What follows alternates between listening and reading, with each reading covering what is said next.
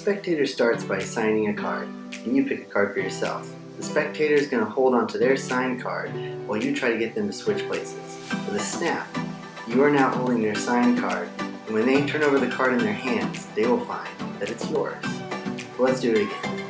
Only this time, you're going to put their signed card in their hand and move it face up. So the goal is to get them to switch. Watch your card, switch with theirs. But wait, they didn't switch. But if your card isn't here, that must mean that now it's in their hand, right there. They can look at their signed card, and they can even keep the signed card. This is Chameleon. You can finally take a spectator's signed card and visually make it appear in your hands.